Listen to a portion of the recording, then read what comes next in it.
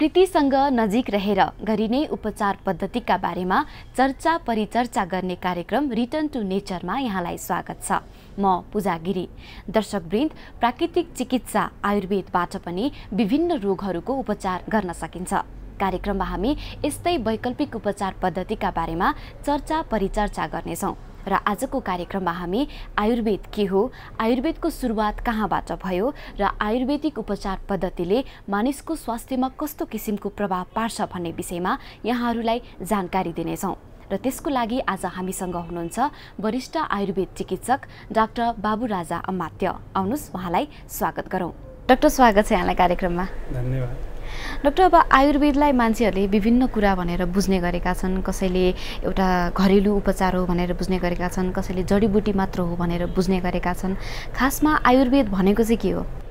आयुर्वेद भनेको एउटा विज्ञान हो र यो स्वास्थ्यको लागि स्वस्थ मानिसको स्वास्थ्यको रक्षा गर्ने भनेको स्वस्थ रहन दिने, स्वस्थ रहनको लागि के गर्नुपर्छ भनेर उपायहरू गर्ने र जो बिरामी छन् बिरामी भएको लागि चाहिँ औषधि गरेर फेरि स्वस्थ गराउने, होइन? यो एउटा चाहिँ यस्तो विज्ञान हो र अब यो धेरै पुरानो चिकित्सा पद्धति भएको कारणले पनि र धेरै मानिसहरूले धेरै किसिमले बुझ्ने पनि स्वाभाविक छ। किन भन्दाखेरि आयुर्वेद धेरै किसिमबाट अगाडि बढ्दै चाहिँ अहिलेको समयमा आइसकेको हुनाले यो जिज्ञासालाई पनि केही होइन भनेर भन्न मिल्दैन। हजुर, अब जस्तो आयुर्वेद त एउटा उपचार पद्धति भयो, होइन? त्यस उपचार पद्धतिभित्र के पर्दछ त? आयुर्वेदको एउटा 8वटा अङ्ग छ, अष्टाङ्ग आयुर्वेद भनेर भनिन्छ। अब यो अष्टाङ्ग आयुर्वेदमा चाहिँ अब यो काय चिकित्सा जो चाहिँ होइन औषधि खुवाएर गर्ने चिकित्सा भयो, अनि त्यस्तै गरिकन अब त्यहाँ केही सर्जरी शल्यशालकीका कुराहरू पनि आउँछन्, घाउहरू चिरफार गर्नेदेखि कुरा पनि आउँछन्, तन्त्र मन्त्रका कुराहरू पनि छन् आयुर्वेदभित्र, होइन? यी कुराहरू पनि छन्। अनि त्यहाँबाट अब अहिले होइन विभिन्न विकास हुँदै आइरहेका चाहिँ अरू चिकित्सा पद्धतिहरूमा चाहिँ यो पञ्चकर्मका कुराहरू भयो, योगहरू भयो, होइन? यी सबै कुराहरू चाहिँ आयुर्वेदभित्र समेटिएर आयुर्वेद चाहिँ अगाडि बढिरहेको छ। हजुर, अब विश्वको कुरा गरौँ। विश्वमा चाहिँ कहिलेबाट चाहिँ आयुर्वेदको उपचारको पद्धति चाहिँ सुरुवात भयो? नेपालमा कहिलेबाट सुरु भयो? के छ यसको? अब यसको इतिहासै केलाएर हेर्दाखेरि जब सृष्टिको सुरुबाटै, जब सृष्टि हो, सृष्टि एउटा कल्पना मानौँला, कल्पनै भए पनि त्यति बेला नै मान्छे त रोग त लाग्छ भनेर भन्ने त अवधारणा त थियो। भनेपछि बाँच्नुपर्छ भनेर भन्ने, अथवा चाहिँ होइन अलि सजिलोसँग रहनुपर्छ भनेर भन्ने बित्तिकै त्यहाँ चिकित्साका कुराहरू आयो। त्यति बेलादेखि सृष्टिकै समयदेखि त्रिसूत्र आयुर्वेद भनेर चाहिँ वर्णन गरेको पाइन्छ, जसमा हेतु, लिङ्ग, औषध। हेतु भनेको रोगको कारण भयो, होइन? लिङ्ग भनेको लक्षण भयो, अनि त्यसपछि औषधि, होइन? यदि कुनै पनि कुरा हुनको लागि चाहिँ कारण चाहियो, कारण भएपछि अब त्यसलाई रोग लाग्यो भन्नको लागि के भयो त लक्षण भनेर चाहिँ त्यो चाहिँ चिन्नु पर्यो। अनि त्यसपछि अब यसलाई चाहिँ उपचार गर्ने भनेर चाहिँ त्यति बेलादेखि नै यो परिष्कृत हुँदै होइन अगाडि बढ्दै होइन अहिलेको क्षेत्रमा आइपुगेको हो। यति धेरै आयुर्वेदिक औषधालयहरू त छ, तर नेपालमा यति धेरै यो प्रयोग गर्ने व्यक्तिहरू छन् त आयुर्वेदको? अब संस्थाहरू हामीले हेर्दाखेरि धेरै थोरै सबै संस्थाहरूमा सेवाग्राहीहरू छन्।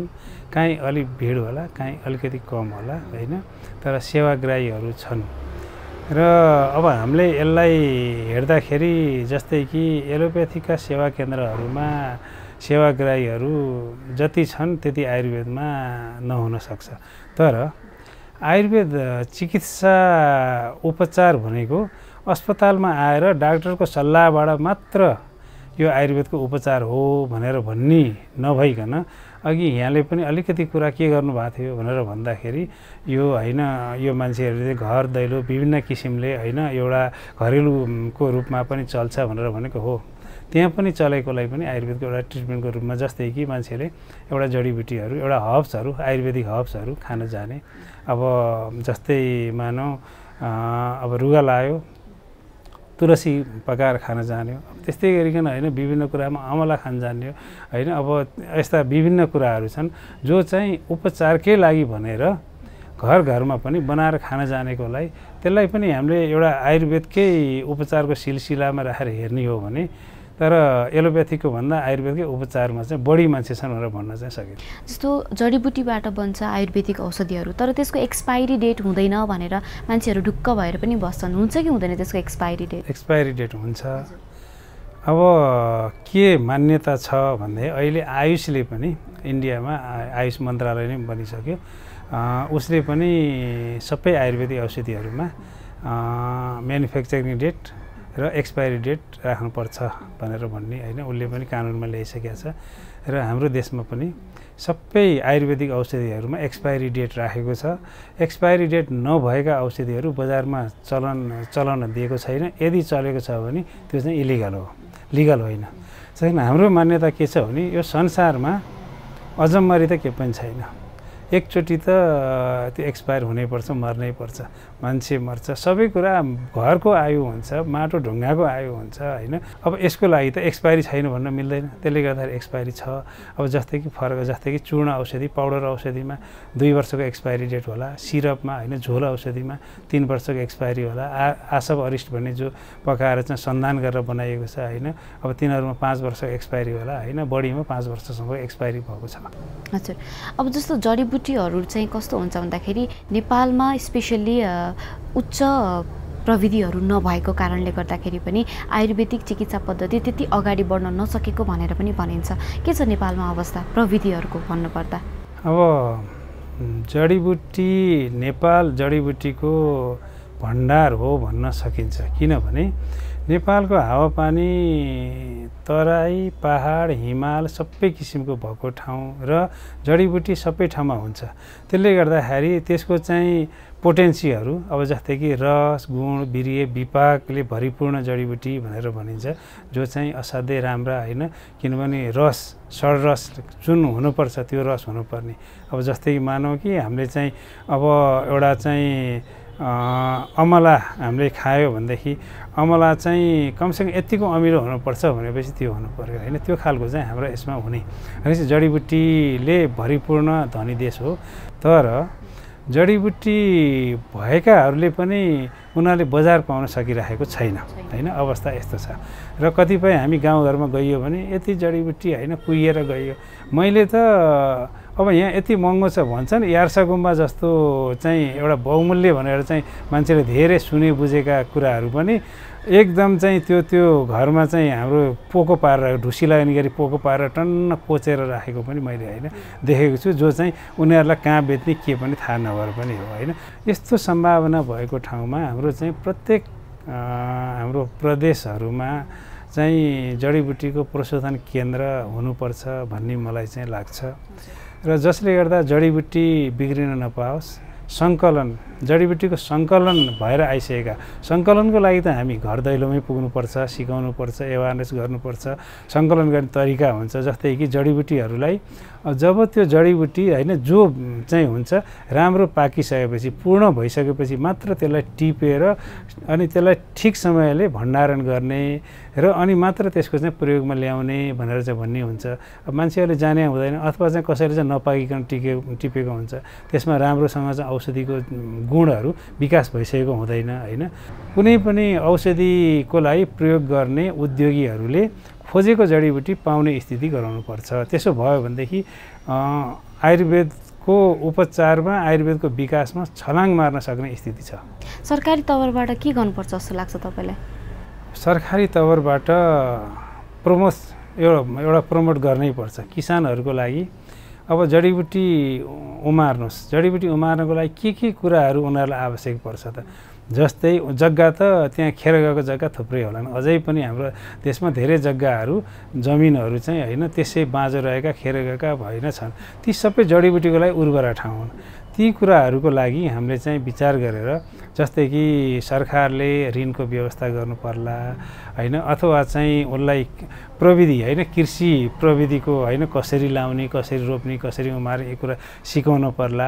यी सबै कुराहरू चाहिँ होइन त्यसको चाहिँ आवश्यक पर्ने कुराहरू सरकारी तवरबाट हुन सक्यो भनेदेखि चाहिँ जडीबुटीको खेतीमा उल्लेखनीय विकास हुन जान्छ।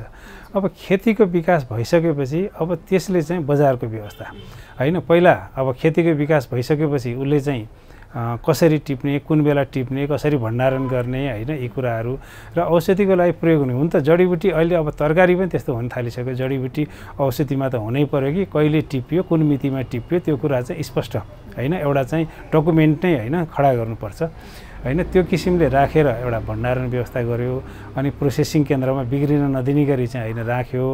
अनि त्यहाँबाट अब जडीबुटी पनि धेरै कुरा हुन्छ नि, कतिपय जडीबुटीहरू त्यसको चाहिँ अब दुई तिनवटा कुराहरू दुई तिनवटा किसिमले प्रयोग हुने हुन्छन् होइन। कोही त्यसको बोक्रा प्रयोग होला, कोही गुदी प्रयोग होला, कोही चाहिँ होइन जरा प्रयोग होला, कोही डाँठ पात होइन प्रयोग होला। त्यसको कुन चाहिँ कुरा प्रयोग हुन्छ होइन। अब तिनीहरूलाई चाहिँ खेती गर्ने समूल नष्ट नहुने गरी होइन, त्यो चाहिँ एउटा प्रोटेक्ट हुने गरी होइन, त्यसको चाहिँ जडीबुटीको चाहिँ व्यवसाय अगाडि बढ्नुपर्छ।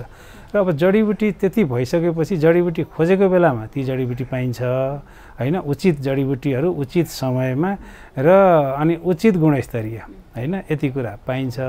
पाइसकेपछि औषधि पक्कै पनि क्वालिटीको बन्छ। औषधि क्वालिटीको भइसकेपछि उपचार इफेक्टिभ हुन्छ।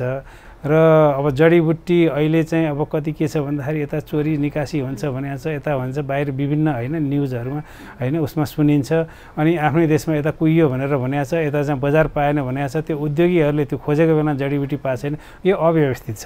त्यसले गर्दाखेरि जडीबुटीको सन्दर्भमा व्यवस्थित गर्नु असाध्यै आवश्यक छ। यसको लागि नीति पनि आउनु जरुरी छ। र त्यही किसिमले चाहिँ होइन जडीबुटीको लागि व्यवस्थित हुन सक्ने गरी कानुन समेत आएर यसलाई चाहिँ अगाडि बढ्यो भने आयुर्वेदलाई विकासको लागि यसले ठुलो टेवा दिन्छ। आयुर्वेदको मुख्य इन्ग्रिडियन्ट भनेको अथवा मुख्य कुरा भनेको जडीबुटी नै हो, किनभने आयुर्वेद औषधि चिकित्सा जडीबुटीमै आधारित चिकित्सा हो। हजुर, नेपालमा यति धेरै उत्पादन हुन्छ जडीबुटीहरू होइन, अझै पनि विदेशबाट आयात गरिन्छ कि अझै पनि, यो चाहिँ किन हुन्छ? यो चाहिँ व्यवस्थित नभएको भएर कतिपय जडीबुटीहरू चाहिँ नेपालमा हुँदैन, त्यो भिन्दै कुरा भयो। अब जस्तै केही भनौँ न, अब हामीलाई चाहिँ यहाँ नेपालमा निशोध हुँदैन भनेर भनौँ, एउटा जडीबुटीको नाम मैले भने होइन, अब त्यो विदेशबाट आउनुपर्छ। तर एउटा कुरो चाहिँ के भने हामी औषधिको लागि जडीबुटी ल्याउँदैछौँ भनेदेखि त्यो चाहिँ एउटा हाम्रो औषधिको र मेटेरियल कच्चा पदार्थको रूपमा लिनुपर्छ। र त्यो कच्चा पदार्थ भनेर भन्ने बित्तिकै त्यो कहिले त्यहाँ टिपेको थियो, कस्तो ठाउँमा भण्डारण गरेको थियो, गुणस्तरीय छ कि छैन भन्ने कुरा चाहिँ प्रत्येक जडीबुटीको सप्लाई हुँदाखेरि पोकामा त्यसको चाहिँ डकुमेन्टमा स्पष्ट चाहिँ हुनुपर्छ है, एउटा कुरो चाहिँ त्यो हो। र अनि यसरी कतिपय कुरा यहाँ नहुने कुरा हामीले चाहिँ जस्तै जुनसुकै देशमा भए पनि उनीहरूसँग चाहिँ हामीले एउटा सहकार्य गरेर होइन सम्बन्ध विस्तार गरेर होइन त्यो चाहिँ एभाइलेबल हुनुपर्छ। र अब कतिपय कुरा चाहिँ के छ भन्दाखेरि नेपालकै जडीबुटीहरू अब यतातिर बजार पाउँदैन, उतातिर कहाँ बेच्ने थाहा हुँदैन, अनि त्यो चाहिँ नेपाल बाहिर चाहिँ सस्तो मूल्यमा होइन चोरी निकासी भएर जान्छ बाहिर, कुनै होइन त्यसमा रासो एउटा रोयल्टी पनि नउठ्ला होइन, त्यो खालको अवस्थामा बाहिर जान्छ। तिनै हर्ब्सहरू तिनै जडीबुटीहरू चाहिँ बाहिर गइसकेपछि फेरि चाहिँ त्यो पोका बन्दै चाहिँ यही देशमा महँगो भएर फर्किने अवस्था पनि छ होइन। त्यो चाहिँ दुःख लाग्दो कुरा होइन। त्यसकारण यस्ता कुराहरू व्यवस्थित हुनुपर्छ र व्यवस्थित गर्नुपर्छ। हजुर, अब जस्तो राम्रो व्यवस्थापन पनि छैन होइन, अनि गर्नुपर्ने प्रविधिहरू हुनुपर्ने प्रविधिहरू पनि छैन, तर विकास पनि राम्रोसँग भइरहेको छ। अब आयुर्वेदलाई हामीले कसरी हेर्न सक्छौँ भविष्यमा? नेपालमा चाहिँ आयुर्वेदिक उपचार पद्धतिलाई हामीले कसरी हेर्न सक्छौँ? अब आयुर्वेदिक उपचार पद्धति नेपालमा यसलाई हामीले राम्रैसँग हेर्न सक्ने अवस्था पनि छ एकातिर। त्यसरी चाहिँ जडीबुटीको एउटा धनी देशको रूपमा हामीले गराउन सकिन्छ भने ती जडीबुटीले गर्दाखेरि हामीले उपचार अथवा चाहिँ औषधि बनाउने क्रमदेखि सबै कुरामा त्यसको प्रयोग गर्न सकिने भयो।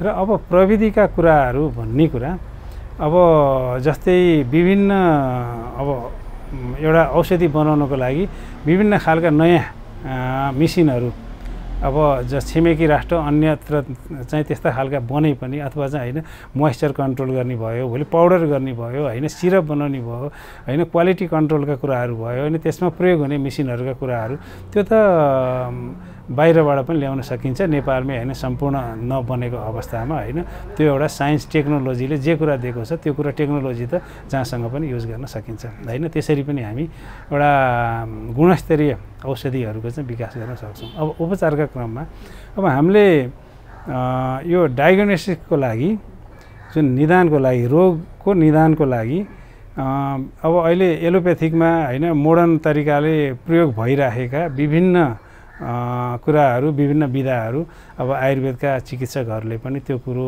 प्रयोग गरिरहेको छन्। त्यसले गर्दा डायग्नोसिस कन्फर्म गर्नको लागि त्यति गाह्रो नपर्ला होइन। अब एलोपेथिक चिकित्सा आयुर्वेद चिकित्सा गर्नेहरूले पनि त्यो एउटै चाहिँ होइन त्यो प्रयोग गरेका होलान् होइन। जे देखेको छ प्रविधि भने त कसैको पनि होइन एउटा पेवा होइन त्यो चाहिँ जनताको सुविधाको लागि सही काम गर्नको लागि प्रयोग गर्न सकिन्छ। त्यसले गर्दाखेरि नै अब अर्को उपचारको कुरोमा अब जडीबुटी राम्रो भयो उपचारको लागि औषधि राम्रो बन्ने कुरा मैले गरिहालेँ र अब त्यस्तै गरिकन अब पञ्चकर्म चिकित्साहरूमा जस्तै कि अब सेक्ने भयो होइन, अनि त्यसपछि मसाज मालिस गर्ने भयो, अनि त्यसपछि बमन विरेचनका कुराहरू आयो होइन, अन्य चाहिँ होइन गर्ने चाहिँ कुराहरू अभ्यङ्गका कुराहरू छन्, धेरै कुराहरू छन्। यसमा अब कतिपय मेसिनबाट गर्ने कुराहरू पनि हुन्छन्, कतिपय म्यानुअल्ली हातबाट गर्ने कुरा पनि हुन्छन् होइन। यो कुरो चाहिँ आवश्यकता अनुसार होइन अगाडि बढ्दै गइराखेको होइन अवस्थामा यो देशलाई आयुर्वेद चिकित्साको राम्रो हुन्छ भनेर चाहिँ हामीले भन्न सकिने स्थिति छ। र अब हामीले इन्डियाको केही ठाउँहरू एउटा आयुर्वेद चिकित्सामा विदेशीहरूलाई भित्र्याउने खालको चाहिँ एरिया पनि छ भनेर चाहिँ भनिन्छ। त्यस्तै गरिकन आयुर्वेदमा धेरै खालको स्किनमा भयो होइन, अब ब्युटी बन्नको लागि भयो, धेरै कुरामा आयुर्वेदको उपचारहरू आयुर्वेदका चाहिँ कस्मेटिक युज पनि त थुप्रै छन् नि। ती सबै हेर्दाखेरि एउटा चाहिँ हामीले आयुर्वेदिक हब्सको रूपमा पनि चाहिँ यो देशमा विकास गर्न सकिन्छ। र अहिले एउटा कन्सेप्ट पनि एउटा के आइरहेको छ भनेर भने आयुर्वेदिक पर्यटक एरिया भनेर भन्ने चाहिँ त्यसलाई त्यही किसिमले चाहिँ आयुर्वेदको उपचार पद्धतिहरूलाई विकास गर्दै लाने त्यही खालले भनेर भन्ने पनि एउटा कन्सेप्ट पनि आइरहेको छ। त्यसले गर्दाखेरि आयुर्वेदको भविष्य नेपालमा राम्रो छ भन्न सकिन्छ। अब जस्तो कतिपय बिरामीहरूलाई भनौँ अथवा आम मानिसहरूलाई पनि आयुर्वेदिक उपचारलाई लिएर चाहिँ विभिन्न किसिमका भ्रम पनि छन् कि तपाईँले चाहिँ के पाउनु भएको छ? अब यो सबैतिर भ्रम भनेको कुरो हुन नि पर्छ, छ पनि होइन, किनभने क्वेसन आएन भनेदेखि त्यसको चाहिँ होइन सोल्युसन पनि आउँदैन होइन। त्यसले गर्दाखेरि अब यहाँ आयुर्वेदमा चिकित्सा गर्ने र औषधि बनाउने धेरै किसिमका छन्, सबै एउटै किसिमका छैनन्। अब कतिपय झोले व्यापारीहरू पनि छन् जो झोलामा औषधि हालेर घर घरै औषधि गरेर हिँड्छन्। अब औषधि पसलमा बसेर चिकित्सकले राम्रोसँग चाहिँ डायग्नोसिस गरेर दिँदाखेरि त त्यो औषधिमा चाहिँ कतिपय कुराहरू फलोअप गर्नुपर्ने, चेन्ज गर्नुपर्ने, हेर्नुपर्ने, किन मानव शरीर भने त होइन यति चाहिँ होइन कम्प्लेक्स छ कि शरीरको बनावट चेन्ज भइरहेको हुन्छ होइन। शरीरमा यति धेरै सिस्टम छ कि एउटा सिस्टमले अर्कोलाई असर गरिरहेको हुन्छ। ती कुराहरू हेर्ने, उसलाई चाहिँ करेक्सन गर्ने, गर्दै लानुपर्छ, संवेदनशील हुनुपर्छ भने जो चाहिँ अध्ययन नगरेका नपढेकै मान्छेहरू जो चिकित्सक पनि होइनन्, उनीहरू पैसा कमाउने बहानामा, पैसा कमाउने धुनमा उनीहरूले चाहिँ झोलामा औषधि हाल्ने, घर घरै लगेर बेच्ने, सडकमा बसालेर चाहिँ यो ढ्याङ्ग्रो ठटाएर चाहिँ होइन औषधि बेच्ने होइन। यो चाहिँ किन भ्रमात्मक प्रचार भनिन्छ यसलाई। यस्तो भ्रमात्मक प्रचार गरेर उपचार पनि अगाडि बढिरहेको हुँदा यो चाहिँ अब लिगल त यसलाई भनिन्न, इलिगल नै हो, तर धेरै उनीहरू चाहिँ धेरै मानिसको चाहिँ नजिकमा होइन पुगिरहेको अवस्था भएको हुँदा कतिपय चाहिँ मानिसहरूले आयुर्वेदिक उपचार भने त यही रहेछ, सडकमा बसाल्यो अनि त्यहाँबाट चाहिँ ढ्याङ्ग्रो ठोक्यो अथवा चाहिँ होइन मान्छेलाई आकर्षण गर्यो अनि यत्रो औषधिको चाहिँ होइन अनि लियो अनि त्यो औषधिले काम अब क्वालिटीको भएन भने त काम त गर्दैन एउटा कुरो। अर्को कुरो उसको रोग एकातिर छ होइन, उसलाई प्रयोग गरेको औषधिहरू अर्कोतिर छ भने त्यसले पनि काम गरेन होइन। अथवा चाहिँ अब सडकमा औषधि भनेको कुरो त औषधि बनाउँदाखेरि प्याकिङ हुनु पऱ्यो त्यसको होइन, कन्ज्युमरले आफूले चाहिँ प्याकिङ खोलेर खानु पाउनु पऱ्यो होइन। अब त्यो खालको नभएर विभिन्न कन्टामिनेसन भएको होला, जसले गर्दाखेरि त अरू असर अथवा चाहिँ होइन कन्ट्राइन्डिकेट पनि गरेको हुनसक्छ। त्यसले गर्दाखेरि पनि र अनि अर्को कुरा चाहिँ भ्रमात्मक प्रचार गर्ने मान्छेहरूले होइन यस्ता चाहिँ चिकित्सा गर्ने मान्छेहरूले अब एकदम उसलाई कम्प्लिकेटेड रोग हो कि के हो त थाहा हुँदैन, अथवा समयमा तुरुन्तै उपचार नगरे कुनै रोग त मर्न सक्छ नि होइन। अब त्यो पनि उसले बुझेको हुँदैन, अथवा चाहिँ होइन अरू चाहिँ मान्छे अब अरू विभिन्न समस्याहरू आउन सक्छ त्यो पनि बुझेको हुँदैन। अनि त्यसले गर्दाखेरि के भने हुन्छ भन्दाखेरि अब यो केही चिन्ता लिनु पर्दैन, यो सबै ठिक हुन्छ होइन भनेको हुन्छ। नबुझ्ने मान्छेले त अब सबै आकाश होइन जमिन सब बराबर देख्ने हो। अनि त्यो कारणले गर्दाखेरि पनि मानिसमा समस्या आएको भएर आयुर्वेद भनेको यही नै हो भन्ने बुझेर आयुर्वेदप्रतिको चाहिँ होइन धारणाहरू केही गलत पनि हुन गएको छ एउटा कुरो। अनि अर्को कुरो चाहिँ केही कुराहरू जस्तै कि बुझेकै पढेकै हाम्रा अब अरू चिकित्सा भनेको आयुर्वेदभन्दा अरू एलोप्याथिक अन्य चिकित्साकाहरूले पनि अब आयुर्वेद होइन नजानेको मान्छेले जाने हुँदैन आयुर्वेद डक्टरले लेखेको प्रिस्क्रिप्सन पूर्जाअनुसारको औषधि प्रयोग भइरहेछ भने पनि अब यो यसो रहेछ भनेर भन्ने भन्दा नि जस्तै कि अब हामीले नै मैले नै अब केही पेसेन्टहरूलाई अब कतिपय बेला चाहिँ मैले उपचार गरेँ आयुर्वेदको उपचार गर्दाखेरि त्यो अलिकति नपुग्ने होला अथवा चाहिँ त्यहाँ पर्याप्त नहोला र प्रविधिअनुसार हामी त जसरी हुन्छ बिरामीले आफ्नो स्वास्थ्यको शीघ्र स्वास्थ्य लाभ गर्नु पर्यो भन्ने चाहिँ हाम्रो धारणा हो त्यसले गर्दा हामी एलोप्याथिकमा रिफर गरेर पठाउँछौँ होला र अनि कतिपय डाक्टरहरू सबै त नभनौँ कतिपय होइन एलोप्याथिककै चिकित्सकहरूले नि होइन पहिला उनीहरूले नि होइन स्टप आयुर्वेदिक औषधि अथवा चाहिँ होइन यो औषधि तपाईँले गलत गर्नुभयो भनेर भन्ने खालका नबुझेर त्यस्ता कुराहरू भन्दाखेरि पनि अलिकति एउटा भ्रम चाहिँ सिर्जना हुन्छ यस्ता यस्ता भ्रम छन् जस्तो आयुर्वेदिक उपचार पद्धतिले मानिसको स्वास्थ्यमा कस्तो किसिमको फाइदा गर्छ कतिपयलाई थाहा पनि हुँदैन आयुर्वेदिकले फाइदा गर्छ भनेर बुझ्छन् तर के फाइदा गर्छ भन्ने चाहिँ बुझिरहेका हुँदैनन् फाइदा के हुन्छ त्यसको अब आयुर्वेद चिकित्सा पद्धतिबाट गरिने उसले पहिला कुरो त रोगलाई हटाउनको लागि यसले फाइदा गर्ने भयो आयुर्वेद चिकित्सा पद्धतिको पनि धेरै किसिमको चाहिन्छ जस्तै कि अब हामीले पञ्चमहाभौतिक अब यो प्रत्येक जडीबुटी पञ्चमहाभौतिक मान्छेको शरीर पञ्चमहाभूतको किसिमले हेर्दाखेरि होइन जुन किसिमको चाहिँ महाभूतको प्राधान्यता छ त्यो खालको जडीबुटी त्यो रोगमा प्रयोग गर्ने अथवा चाहिँ होइन अब रसको किसिमबाट नै उपचार हुन्छ अब जस्तै कि प्रत्येक जडीबुटीहरूमा आयुर्वेदको हिसाबमा षड्रस भनेर चाहिँ भनेको छ मधुर अम्ल लवण कटु तिक्त कषाय भनेर चाहिँ होइन र 6वटा चाहिँ टेस्ट होइन अनि टेस्टको आधारमा पनि गर्ने चिकित्सा छ अब जस्तै कि गुलियो बढी खायो मधुर बढी खायो मोटाउला होइन टर्रो बढी खायो होइन तितो बढी खायो दुब्लाउला